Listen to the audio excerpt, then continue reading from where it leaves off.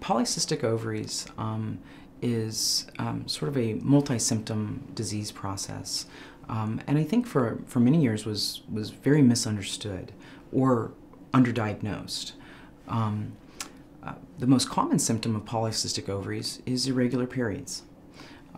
Patients will skip periods for months at a time, or weeks, go into 45 days, beyond 45 days, 3 months, 6 months at a time, they'll skip periods.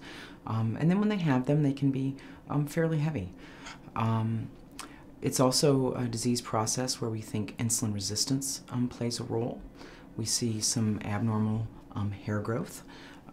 We see some skin changes associated with it. We see acne.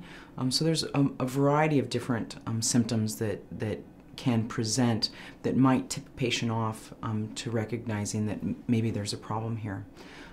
Certainly if you're not ovulating and triggering a period, then it also can be difficult to attain a pregnancy, because you certainly have less opportunities in a year's time period to get pregnant. And it's estimated right now that upwards of 15% of women in the United States probably have some variety of polycystic ovaries. It's a large number, and I think that's consistent with what I see in my practice. For the most part, polycystic ovaries is not dangerous to people. It's a problem that needs to be simply managed. So if people have irregular periods and have some of these other symptoms, they should see their gynecologist and have a discussion about trying to determine what is the cause of their irregular periods. Kind of the old adage that, oh, I didn't get my period, I must have been stressed, is really not an accurate assessment of people's problems. And so if people are regularly skipping periods, they should be seen by a physician. They should be evaluated. Because if left untreated over years and years, it is a problem that can give people some issues down the road, such as, premature coronary artery disease. It can cause, diabetes, or not cause diabetes, but it can be a pre-symptom to someone who may develop diabetes, and certainly endometrial cancer. If people go years and years and years without regulation of their cycles, it can promote the risk of endometrial cancer. And so it is a problem that should be managed, it should be evaluated, and then a discussion and understanding of the disease process between the patient and the physician.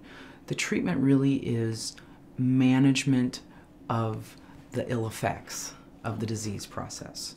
So if one of the problems is that I have some insulin resistance, then certainly changing diet and exercise and weight loss can prolong or decrease the chance that someone might develop diabetes down the road.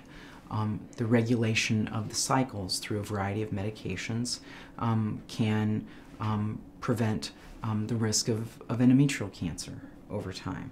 And so the treatments don't fix the problem necessarily.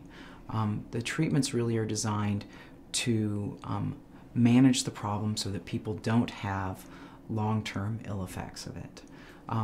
The easiest and best way to probably try to reverse some of the effects of polycystic ovaries is through good diet and weight loss.